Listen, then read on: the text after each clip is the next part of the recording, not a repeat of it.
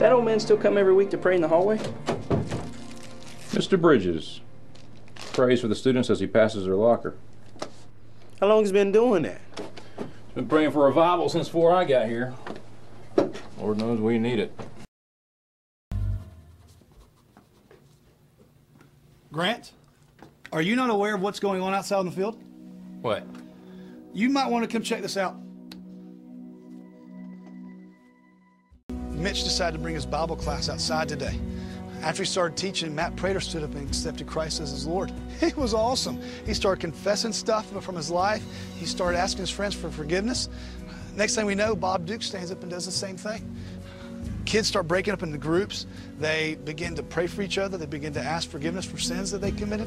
This has been going on for 3 hours. How did you not know what was going on?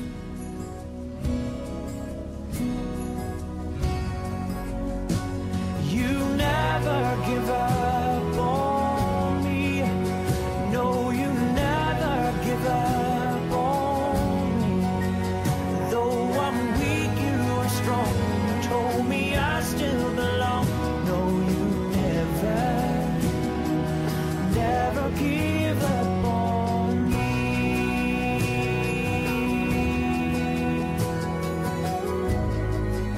Some in a special way, Lord, I ask you, I'm lifting up to you. You never give up on me. I ask you to bring up a generation that has a heart for you, Lord. Though I'm weak, you are strong. Coach?